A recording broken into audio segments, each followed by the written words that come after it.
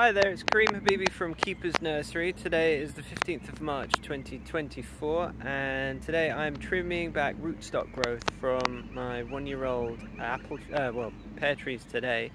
I'll get onto the apples later hopefully if my knees can hack it.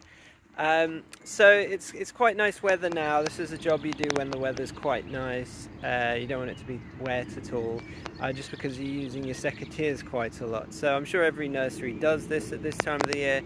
But essentially what we're trying to do is just tidy up the trees, making sure that the chip bud, where the sort of variety that we have grafted onto a rootstock, that's going to be pretty much the only bit of growth, active growth on the tree. So we're basically cutting off all the extra rootstock growth because that's going to get taken off anyway. But at this stage, you allow it initially you allow the tree to grow basically all over to begin with, because you want the tree to be healthy. It also sort of protects that bud, because if there's only one rootstock if there's only one bud growing at the top, that's quite a good target for a pest or even not even insects but birds. I had a lot of damage with on our plum trees where the birds were taking them.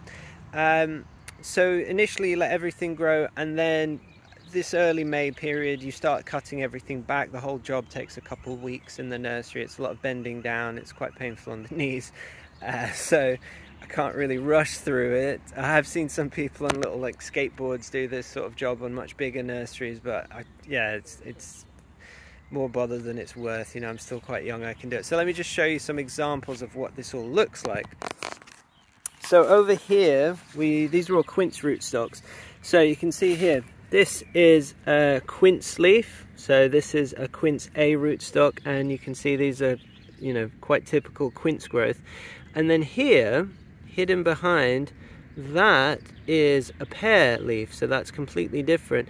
And that's actually where the pear tree is grafted on.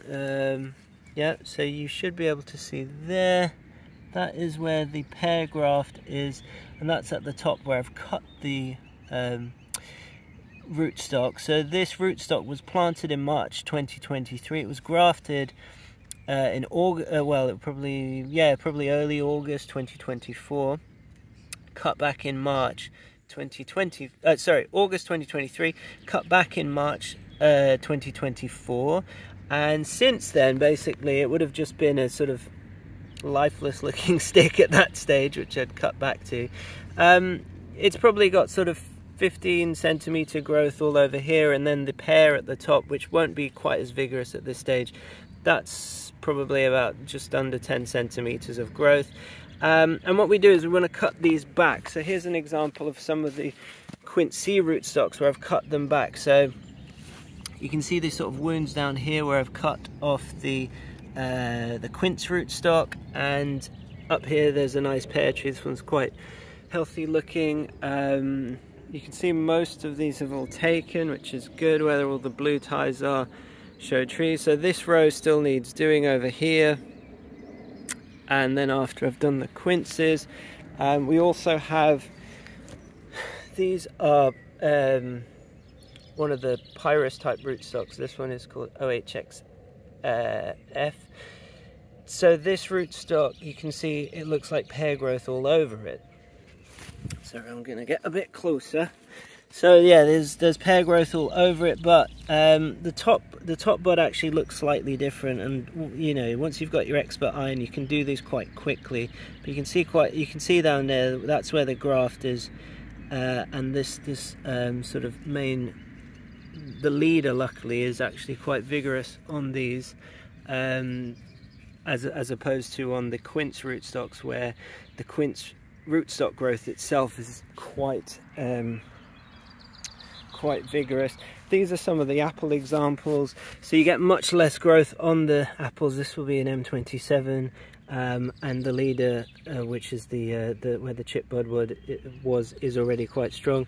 The canes were put in when the ground was a bit softer, and then later I'll just tie this in just to make sure it's straight so that you don't get any damage. You can see they do flower at this stage as well, so those will have to get taken off. Basically the apples look a bit lifeless. They look lifeless still. The quinces here are sort of need more attention right now. Here we have quince trees growing on quince. These ones take a bit more effort to do. So at the top here you can see there's already a flower.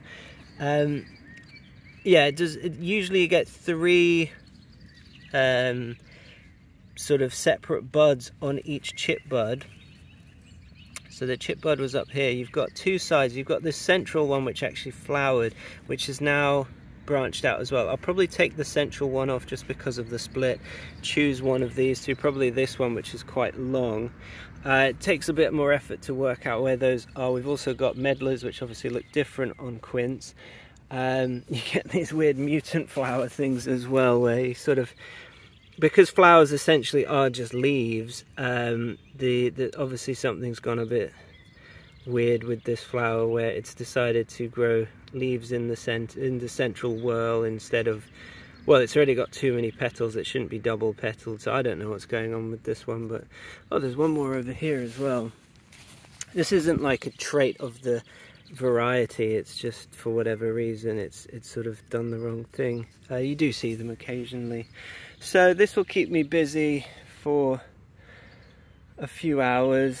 The old knees will, you know, tell me to stop, but it's not my full-time job, so it's not something that I have to worry about too much. I did go running this morning, so my legs still work, although quite stiff really. Yeah, so hopefully that informs you as to what happens at this time of the year in a nursery. Basically keeping the pests off, looking out for anything a bit weird, but basically everything is growing quite quickly at this stage of the year. The plums are, you know, you can noticeably see from where basically you put these blue ties on.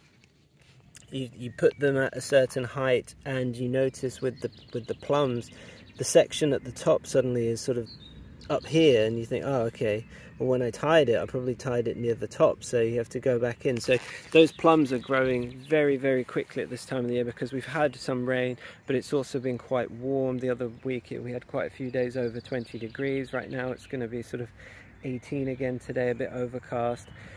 But it's a good reassuring time of the year to see your hard work from the year before has all paid off. So happy days right now, and these trees at this active time of growth will put on sort of a couple feet of growth. So by June definitely a lot of these pears will be sort of at least a few feet tall. The plums will definitely be sort of 3-4 feet tall at that stage. Plums tend to sort of tail off, they sort of stop growing and then maybe grow on a bit more, but it's all almost one big burst of growth. With apples especially, you get a very sort of steady amount of growth. By September they are slowing down, but they may sort of add a few more inches in September, but they sort of gradually grow. Whereas plums, the reason you really need to sort of cane them and secure them with ties is because they might put on a foot of growth in a week, and that's very sort of weak growth. You know, slow growing wood is very strong wood. Although, I mean, technically it's not wood at this stage, it's just sort of active lignins. But it's apples you don't necessarily need to tie if you are in somewhere sheltered, but it doesn't hurt. And I've realized over the years, recent years, definitely the strength of the wind has changed quite a lot. We get these strong southerly winds, and where the scion wood is grafted onto the rootstock, where the sort of the fusion has happened, that graft union, they've become quite weak.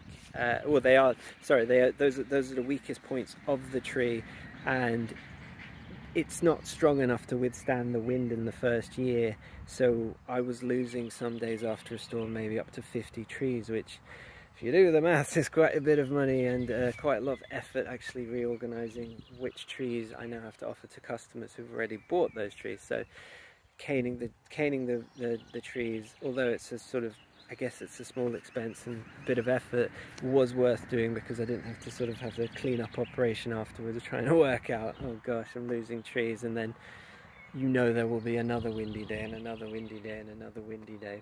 Basically, once the trees lose their leaves, it's not a big problem anymore because you lose that surface area, so it's not like a big sail that's going to catch the wind. The wind can sort of go around the tree, although you do lose the occasional tree, but it's quite a good indicator that maybe there was something weak in that union on a tree that does snap. But healthy trees snapping, that's just because it's got too windy. I'm not saying I don't know why that is, but it does seem to be a trend that in the first, let's say the first 10 years of me working here, never really saw maiden trees snap in the wind, apple trees. The last 5 years I would see sort of dozens, if not hundreds, snap, which is not great. It's the same place, same rootstock, same sign. Anyway, thank you very, very much for watching. If you have any questions, leave comments and all that. I'll make more videos at this time of the year. I'm going to be quite busy soon, so maybe won't, but you know, it's quite nice to keep people informed. Thanks very much if you're buying our trees this year. Still loads to choose from. Go on keepersnursery.co.uk. I'm sure you'll be able to Google it. Bye then.